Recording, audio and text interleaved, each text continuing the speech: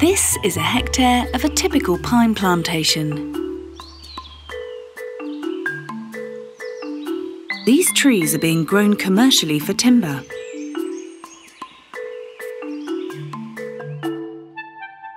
Over 40 years, the trees growing here will capture this actual volume of carbon dioxide gas from the atmosphere, transform it into carbon, and store it safely as timber and wood products. Carbon is sequestered by the trees from the moment they start growing.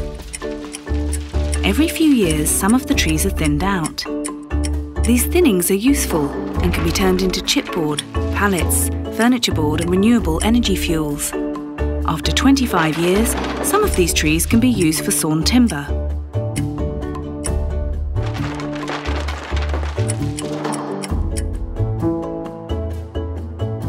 But typically, the bulk of sawn timber is produced when the plantation is clear-cut after 40 years.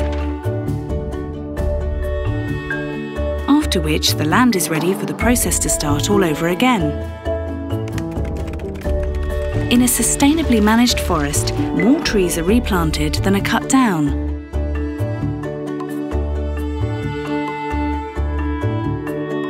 Commercially managed woodland locks up even more CO2 than wild forests and woodland, up to a third more. Felling trees and using the timber in a sustainably managed way is good for the environment.